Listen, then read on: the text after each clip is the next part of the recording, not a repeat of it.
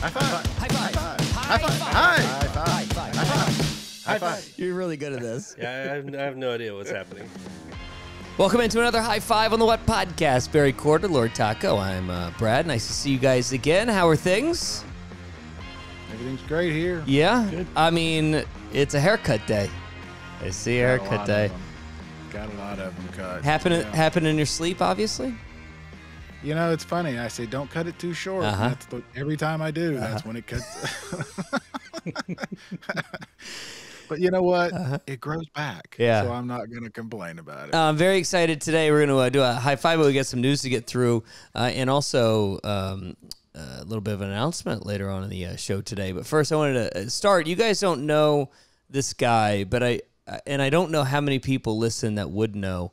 But one of the greats in my industry died over the weekend, and in honor of him, I've worn my WXR T-shirt from Chicago. One of the great radio stations in this country is WXRT in Chicago, and a guy that was basically the heartbeat of that radio station, Lynn Brimmer, passed away from a battle with cancer over the weekend. Really one of the great storytellers, one of the great music guys that you'll ever hear on the radio. So for all those who might be listening in around Chicago or ever experienced WXRT, one of the greatest stations you'll ever listen to in your life. If you ever want to get a class on how to do this, listen to WXRT on the on your Google box. So yeah, there you go. In honor of Lynn, my WXRT shirt. So the little bit of news that happened over the weekend too was, or since we last chatted, was Jazzfest. Now, as a former New Orleanian, and I think that will always be a New Orleanian, the Jazzfest lineup seemed, at least to me, a tad underwhelming. Barry Corder, how'd you take it? What'd you think? Well, first of all, I got to ask, do you count yourself as a Chattanoogan as well? Do you brag on that up there in the big city? I mean, You tell people you're Chattanooga? I mean, I've taken the Usher approach to Chattanooga, that I will, as soon as they give me a street, I'm back. Best thing to come out of there is I-75, right? Yeah. No, I mean, but I think of Chattanooga as much as I think of Richmond. Richmond being the place that I grew up in, D.C., and then Chattanooga for 20 years. But, you know, nothing has caught my heart and mind like New Orleans. Nothing got me as much as New Orleans did. All right, back to your question. I'm looking at the lineup. I like it a whole lot. I like it way more than you do, I think. But these are all people that I want to see. Many of them I have seen, which is an interesting question. You know, bucket list versus seen them many times. But I like this lineup pretty much from top to bottom. I could be entertained throughout. So, first off, I know that it's been brought up, but boy, they really do pull out all the stops with that poster design. They talk about a graphic design course 101. Boy, that poster stinks. Jesus. You know, it is what it is. God love them. The problem that I have with the lineup is it's just not a problem. I mean, Jazzfest is great. I feel as though there have been Jazzfest lineups in the past that feel so much more oomph. You know, you had years where the Who are playing, you know? Yeah, and Van Morrison. Yeah, that's what I mean. You had bucket list acts that you're never going to see anywhere else. And I think you pointed out off the air that a lot of these acts you can see pretty much on the regular down there. So the thing about the Jazzfest line is, like, after the top 3 lines, everybody is pretty much playing every week. Like those last 10 lines of Jazzfest, the 20 lines of Jazzfest, those are, you know, mostly locals. And it's great for people who love the culture and love New Orleans music. But if you're going down there for, you know, the Who or one of the big shows, I don't know if this is going to do it for you. I like it. Don't get me wrong. I like it a lot. I am a huge Her fan, right? I love the Revivalists. There are so many local artists that I adore. Nicholas Payton's one of the great artists on this planet. I'll see Robert Randolph any day, anytime. Duran Jones doing a solo show. John Boutte, one of the great voices in all of New Orleans, Lost Bayou Ramblers, Hot 8 Brass Band. Like, there's so much there that if you love this culture and love, you know, the sound of New Orleans, it's fantastic for you. I don't know if I really want to see Steve Miller, though. You know, I don't know if I really care about Santana at this point in my life. You and I have had that.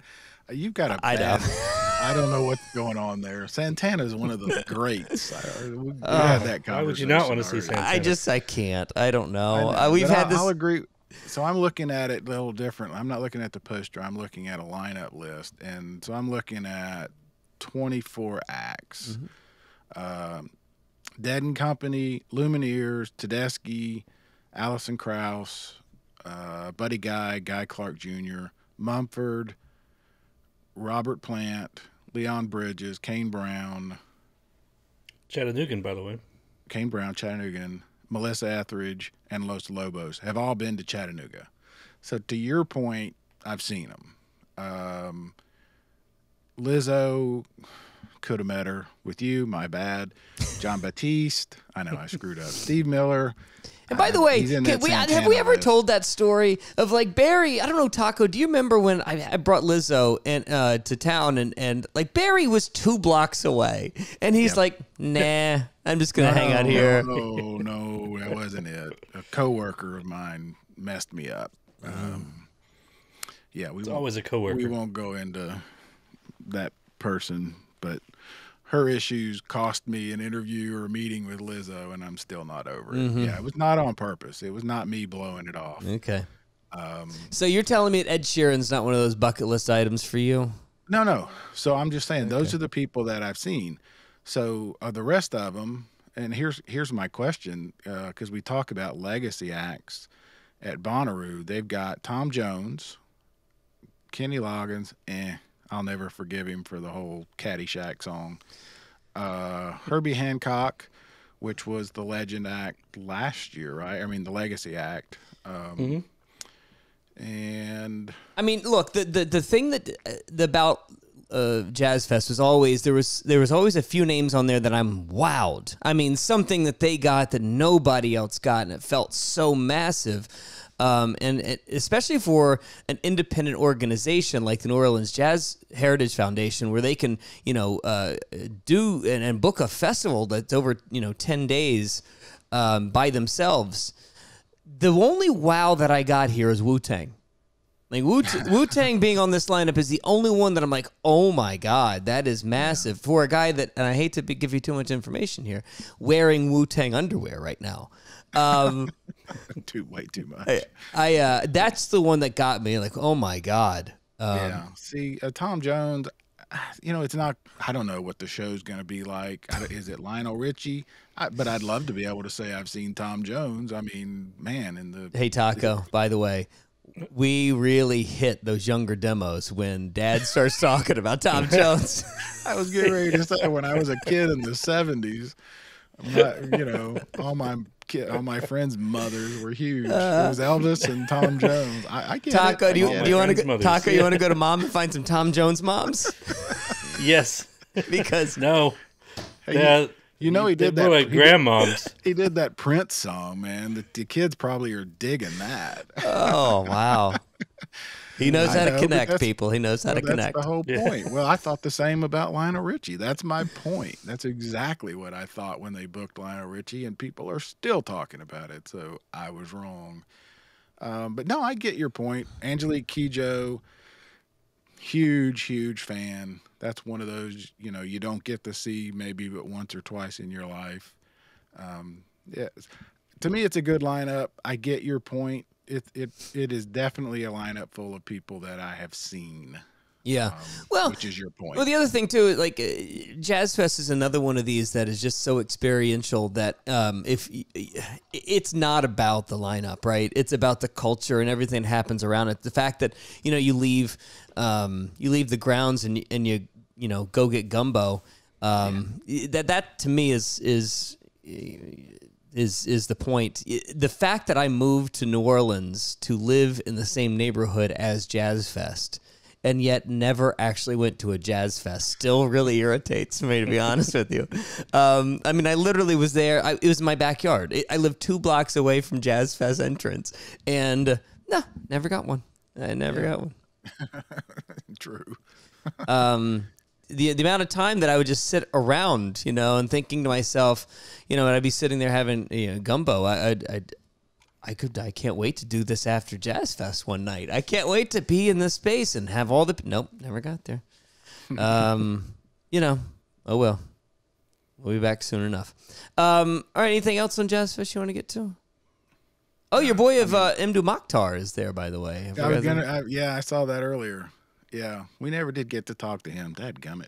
There is not. Look, now that I'm talking about this, it is built for the day, getting there at noon and staying there until 7:00 and seeing nonstop incredible artists from New Orleans, and then leaving when the headliner gets on. Yeah, that's sort of the way that it's at least the locals do it. If you're coming from out of town, you come to see, Santana and Lizzo. Yeah. It's just a different way of doing it. And I think that I was more bummed out about how bad the poster was. I think it just sort of took me completely out of the conversation. I was like, oh. Yeah. See, isn't that funny? Yeah. Something like that. I know. It's funny how the beer tastes different with a funny label on it, right? It's. Yeah. And depending on who recommended it and where you are and all that kind of. Yeah. It's interesting.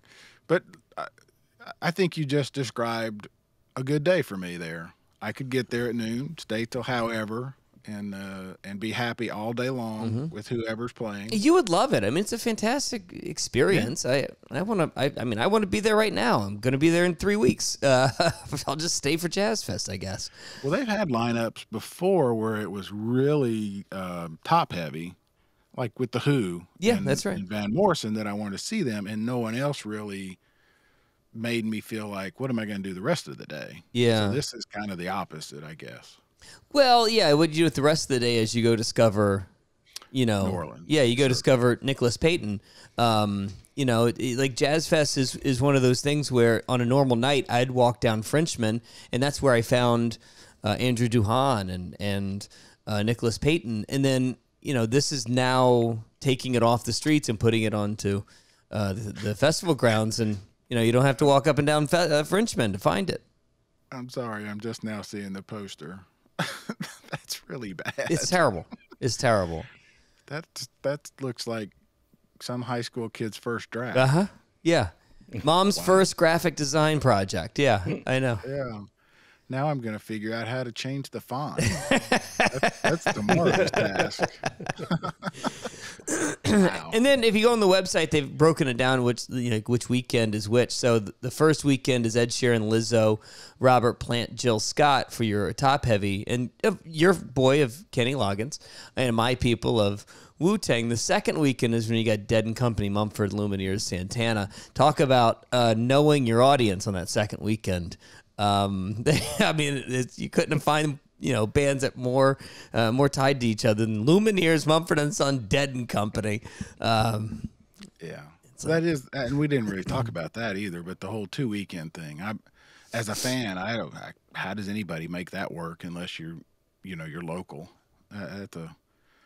That's a long slog unless you drive back or something. I don't know. Well, yeah, and it's built for locals, right? I mean, that's the kind of thing that's built for. If you go to all 9 days, 8 days, it's you're going for like a few hours and then coming home.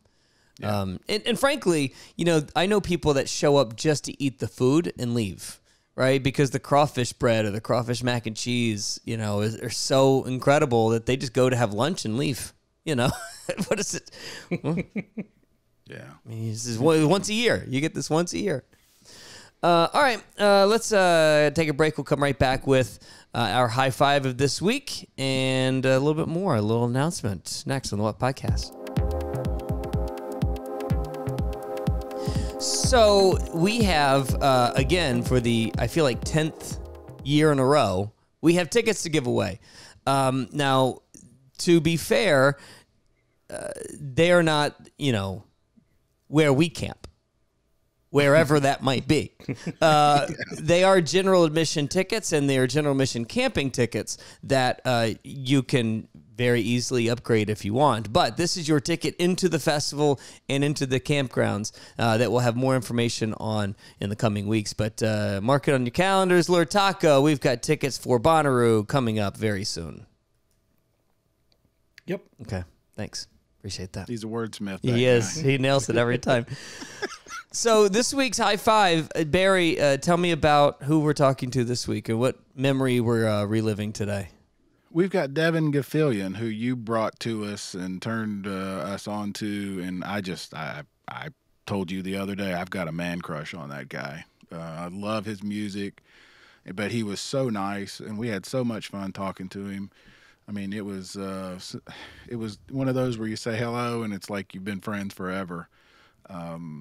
And I also loved his story. I think this clip, you asked him to tell us a little bit about himself, and he mentioned that he had gone to school, was going to be a psychology major, I think, if I remember right, but decided he liked singing more and was either going to move to Nashville or New Orleans or one other place, Austin maybe, and ended up in Nashville. But the best part and the part about this clip that I love is he talks about his dad, who is a wedding singer, which is where he learned, his love of so many different genres, and it tells a pretty funny story about also where he learned the electric slide. Well, that's what it pretty much. He learned, he loved watching his dad learn, the hits of the day. Mm-hmm. So you guys make fun of me, so I can only imagine, him watching his dad learn Michael Jackson or Nelly or whatever. Mm-hmm. So pretty funny stuff. Right. And the real point is he was on that 2021 lineup, and which never happened, and he is on this year's lineup. And remind me if you remember, but did he talk about that being his first Bonnaroo, or has he played before? I don't necessarily remember. First. Okay. And he was going to play Thursday. It would have been his first. Oh, okay. Yeah. Is he on Thursday this year? What's he on this year? No, he's on Saturday. Ooh, wow.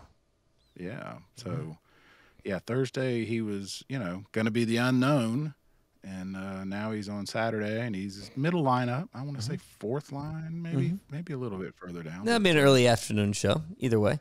Yeah. All right, let's do it. And he's a don't miss. Well, he's also got some of the best hair in the business. So we talk about that in the show. Well, that's usually our go-to conversation. Yeah, well, if you remember, he was spot on in his comments. So I'll just leave it there. All right, let's do it. It's another High Five on the What Podcast.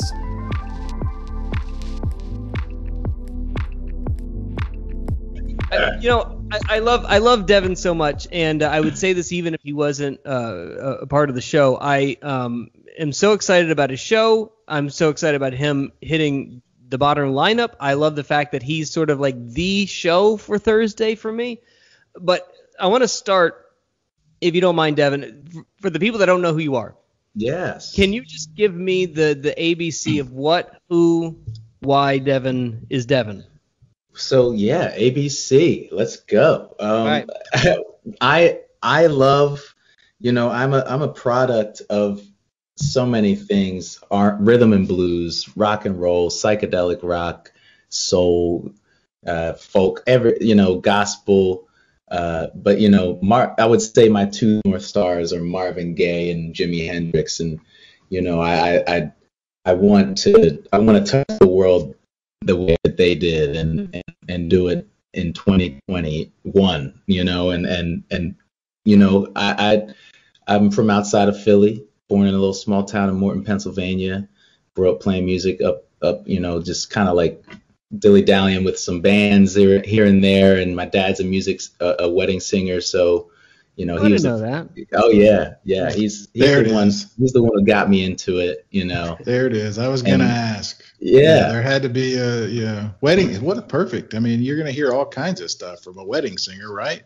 Oh man, I remember watching my dad learn Nelly, "It's Getting Hot in Here," like when that came out, and that was the goofiest, funniest thing I've ever seen. To watch him watch him rap that. Son, I'm doing this for the white women. Was it cringeworthy kind of funny for you? I mean, oh, it was cringe. Oh, cringe funny. Like it was the most cringeworthy funny. But also, he also was singing Earth, Wind and Fire, Stevie Wonder and Ray Charles, and all the Michael Jackson and all those cats and like all those Marvin and the Temptations, all the Motown stuff. So that's all the soul I got it from Pops, from Nelson. So Lord Taco and Barry know this well about me, but if not for 60s soul, I don't know if I'm the person that I am. If not for Syl Johnson and Otis Redding and Otis Clay, I'm not the person I am. But to me, the one that doesn't get any of the credit is the king of Philly soul, Mr. Solomon Burke.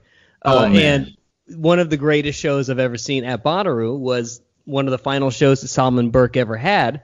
I mean, it was one of these moments where I looked around and, Devin, there might have been, 85 people there. Nobody knew what Solomon Burke was, and they didn't know what in the world was happening on stage. But when I think of you, I think of the king of Philly soul, Mr. Solomon Burke. So I'm glad that you rattled off all of the people that sort of shaped me as we're essentially the same person, I think, is what I'm trying to say. You and me might be the same person. No, no, you're my brother from another mother. Come on. Sure, yeah. How did it get? I'm sorry to interrupt, but how did you get from Philly to Nashville? How did that story come about? Well, I was going to school for psychology actually in Westchester, Pennsylvania, and then I was like, nah, I don't want to be a therapist. That's not what I want to do. So I applied to programs in the AmeriCorps, which is kind of like the Peace Corps, but you work for a nonprofit that's based in the United States. You can go anywhere in the U.S. So I applied to Nashville, New Orleans, and Austin, and got accepted to the program in Nashville. You're telling me, New Orleans, we missed you by this much? Missed you by this much? This much, man. This much. I would have loved to kick it around NOLA. Yeah. But Nashville, I'm really glad that I got basically Nashville chose me, in a way. And if it hadn't, I wouldn't be where I'm at right now. So it's crazy. I love I was going to go back to the Hendrix and Marvin Gaye because I heard another band earlier this week. Their three main influences were basically Hendrix and Marvin, soul, and Miles Davis. Wow. And right? If you're going to go with three basses, that's a pretty good mix right there, isn't it? It's going to make a nice gumbo right there. I'll tell you that. You can pull from anything. He is really, really killing my New Orleans thing, isn't he? He's really driving that harder and harder, isn't he? throw some Cajun spice on that one right there, Please do. But no, Jimmy, Marvin, and Miles. Goodness Lord, you got yourself. That's it, right? The Holy Trinity. You're doing it again. The New Orleans funds just can't stop. The Holy Trinity.